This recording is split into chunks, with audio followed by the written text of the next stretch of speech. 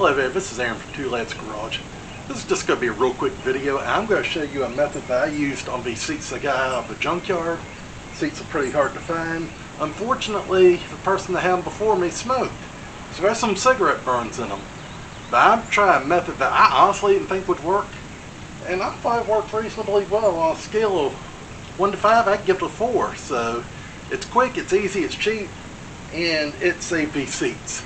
So hopefully it'll help you as much as it helped me. I'll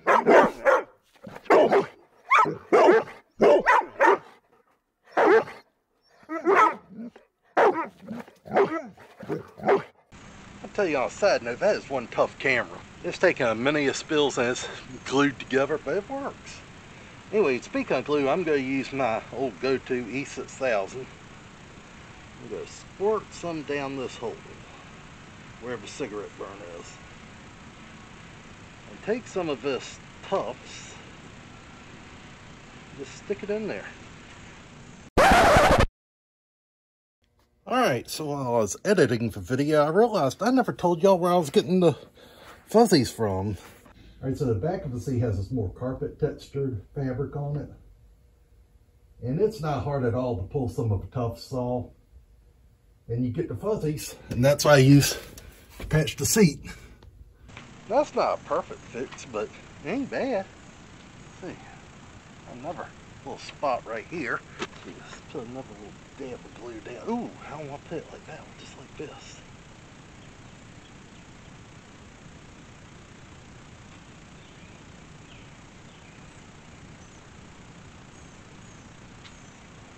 See, and there's another bad one up here on the headrest. See, another tuft or two of fuzz. Wasn't planning on it, but I might put this on a separate video just because somebody might be helped by it. They don't want to watch me get a truck ready for power tour, they just want to get cigarette burns out of seats.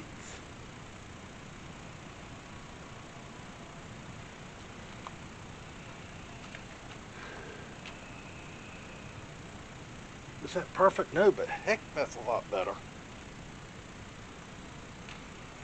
Alright, well, I'm going to go around here and fix a few more cigarette burns. But surprisingly, this method worked. I'm honestly a little shocked. Alright, so the conclusion. That burn was all the way through. Like I said, it's not perfect. So is that one. But heck of an improvement. We also have one up here on the headrest. I do need to trim the fuzzies off because that is a little different texture, but that's also a massive improvement. This was probably the worst one right here. And well, there you have it. Some E6000 and some of the fuzzies off the back. And I thought this did a reasonably good job. These seats, like I said, are not easy to find. And so when I found some, they're in reasonably good shape. I had to save them.